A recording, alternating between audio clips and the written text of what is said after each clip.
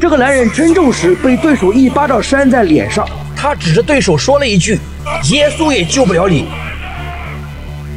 白大拉也表示：“你好好活着不好吗？非要去招惹他。”他就是天秀哥佩雷拉，这是作死哥伊马达耶夫。天秀哥上场当然是与众不同，先来个街舞热热身。很多新同学可能还不认识他，看看接下来的画面，你就知道他为什么叫天秀哥。天秀哥的秀绝对是前无古人后无来者，就算是格斗传奇安德森·希尔瓦也要为他竖起大拇指。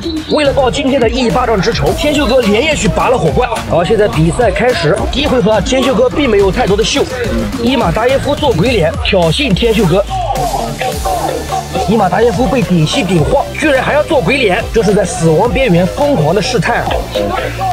伊马达耶夫再一次被击倒。第一回合最后10秒钟，佩雷拉终于开启了天秀模式。第一回合结束，双方的矛盾终于激化到顶点。佩雷拉模仿李小龙挑衅伊马达耶夫，这下差点翻车啊！但是这一下丝毫没有影响天秀哥的心情，天秀2.0模式就此开启。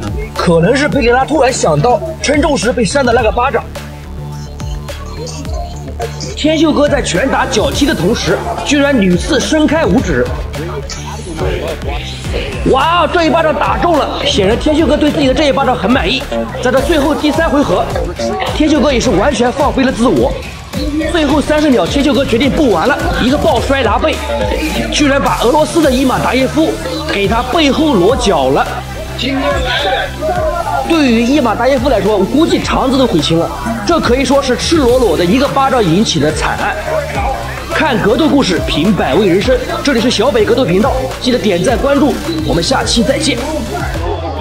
在八角笼里，如果1挑2，会发生什么？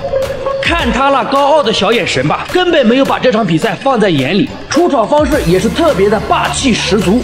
这是他今天的2位对手，小帅和小瘦，他俩的体重在60公斤左右，大壮的体重103公斤。好，现在大壮走进八角笼，看起来大壮还是比较自信的。好，接下来就是见证奇迹的时刻，比赛开始，看看我们的小帅和小瘦1+1能不能大于2。大壮被逼到笼边，小帅和小瘦同时发起猛烈的进攻。大壮突然下前抱摔，把小帅摔倒。现在小瘦和小帅上下同时开打。这时候大壮的团队看不下去了，从笼子外面跳进来偷袭小瘦。这个裁判也是大块头，第一时间冲上去把大壮团队的人按住，小帅团队的人也冲上来，现场是一片混乱。小帅连续足球踢，大壮被踢得爆头，现场的工作人员全部冲上来制止这场闹剧。大壮的团队就是玩不起喽，自己要1挑2，结果眼看就要输掉比赛，却用这种方式来洪加干涉，真的是输了比赛又输了武德。好，这里是小北格斗频道，看格斗故事，品百味人生。喜欢小北哥的视频，记得订阅我们的频道。下期精彩视频，我们不见不散。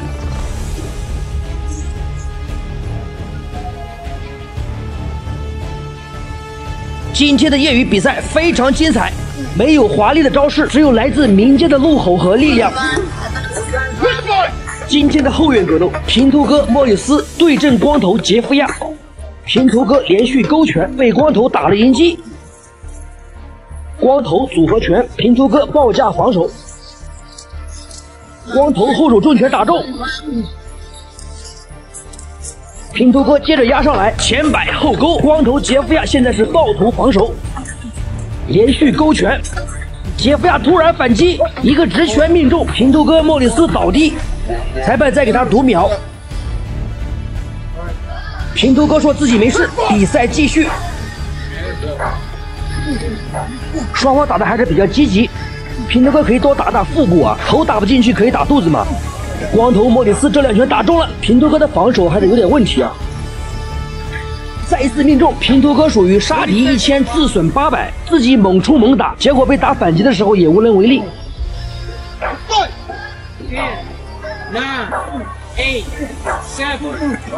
感觉光头的体能没有平头哥的体能好，从呼吸时候的面部表情，其实大家可以看得出来。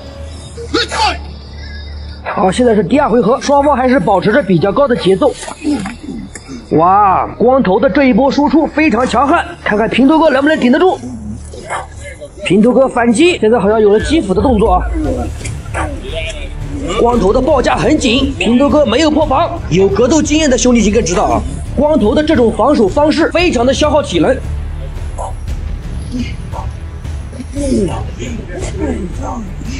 光头组合拳，平头哥被打得节节败退。由于身体移出擂台，裁判暂停比赛。从光头的表情可以看出，他的体能也出现了严重的问题。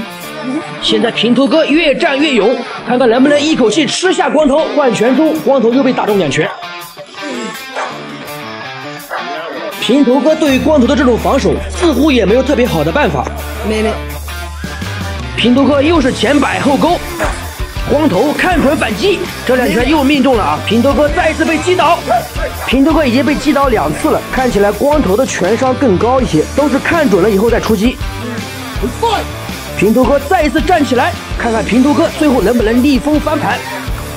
平头哥对于自己的错误啊屡犯不改，光头是屡试不爽，先防守2拳，再看准了反击，几乎是百发百中。平头哥差一点又被打懵了。平头哥这几个击斧拳打得不错，有效果。你打头打不进就打肚子好嘞。光头的拳现在已经没有什么杀伤力了，说明他的体能出现了严重的问题。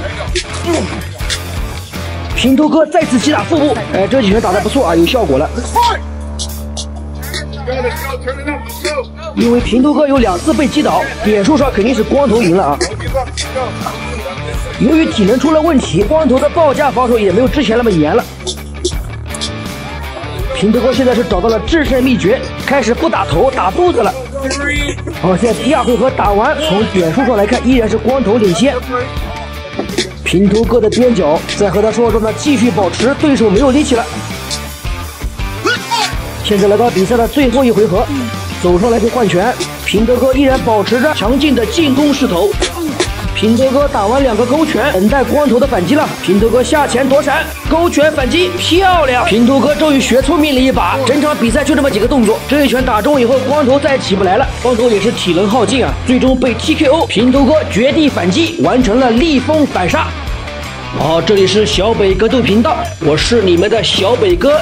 喜欢格斗拳击，记得订阅我们的频道。下期精彩视频，我们不见不散。菲多亲自喂他喝水，他就是菲多最疼爱的小徒弟基利尔·希德里科夫。今天他的对手是这个黑胖子，披着日本国旗的美国人，他叫克里斯·巴雷特。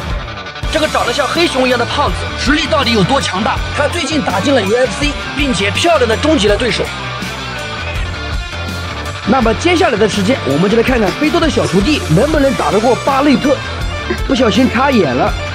整场比赛的时间比较长，但绝对是一场重量级、高水准的比赛。为了提升大家的观赛体验，小北哥花了大量的时间给大家做了整场比赛的精简，希望大家把接下来的2分钟比赛看完。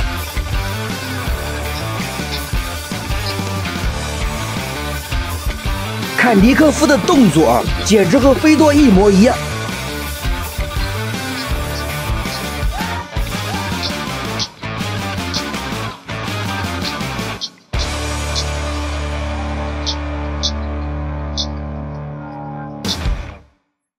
黑胖子假动作，尼科夫前手拳命中。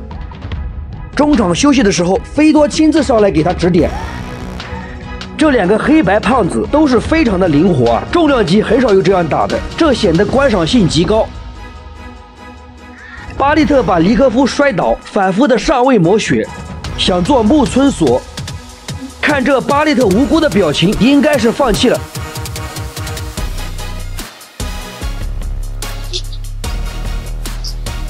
我们来看一下慢镜头，巴利特在压下来的过程中被尼科夫打了一个迎击，差点没打懵。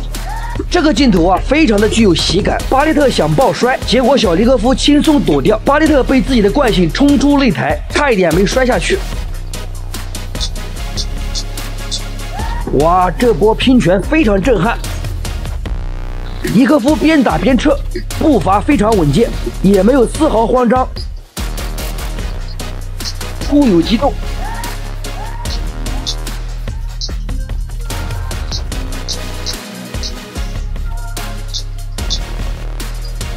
巴利特高扫腿，倒地被砸击，哇，这一腿，这一下都没有把巴利特 KO。可见他恐怖的抗击打能力。接下来我们来欣赏一下慢动作。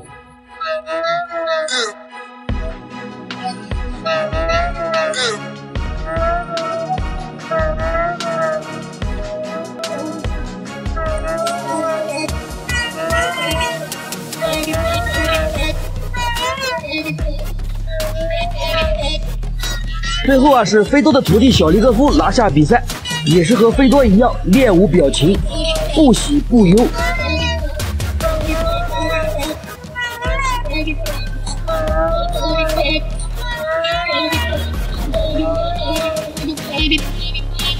好，以上就是今天视频的所有内容。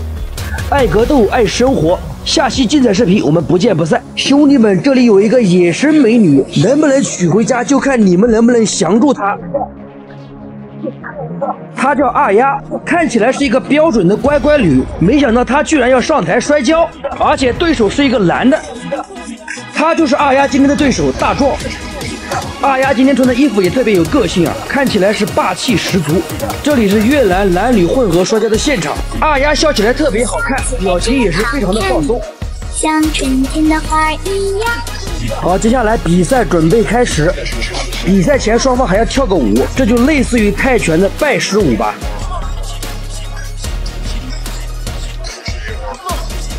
双方也算是活动了筋骨。双方先握一下手，老规矩啊，摔跤比赛我就不多做动作方面的解说了，大家也是一眼就可以看得懂。二丫的力量还是很大，大壮被压住了头。这几个转身控制非常的帅，和 MMA 中的巴西柔术有点相像。所以说，为什么说3连拳不如1连跤？你的拳法练得再好，遇到摔跤手就一个字，完蛋。刚才是二丫得了1分啊。今天二丫的技术，上一期的小美和她是没法比的。二丫被大壮上位压制。大壮啊，大壮，你这个姿势多少有点不要脸啊！二丫把双手抓住自己的小腿，以防大壮把他的后背压下去。摔跤比赛只要后背着地就输了。二丫转身抱住大壮的一条腿，把大壮挑到圈外，再得1分。大壮老是被压制啊，说明二丫的技术还是很全面。虽然是女子选手，力量却很大。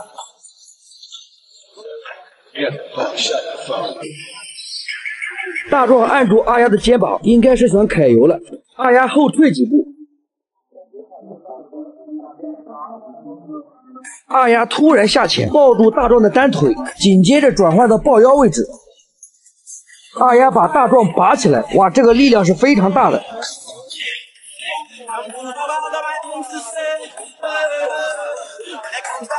二丫把手放在大壮的头上，大壮毫不留情的把它拨开。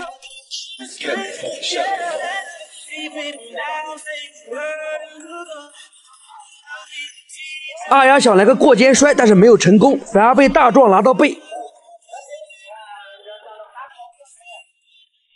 这里有个小细节啊，二丫控制住大壮的一个脚，这样大壮自己也很难起身，也使不上劲。